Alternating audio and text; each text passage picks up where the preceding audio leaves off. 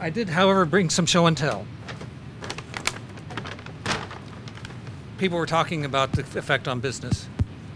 These are containers. You have 30 seconds. Okay. Containers that actually are being used by local businesses. Here's a plastic cup. It looks like a plastic cup. It's made from cornstarch. Totally biodegradable. China plates.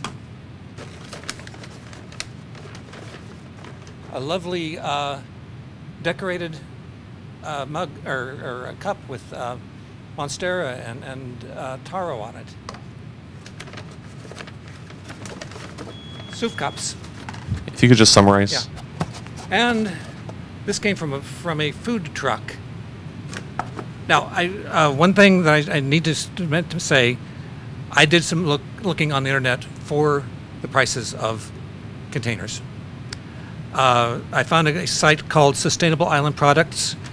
They sell polystyrene clamshells for 4 to 10 cents a case.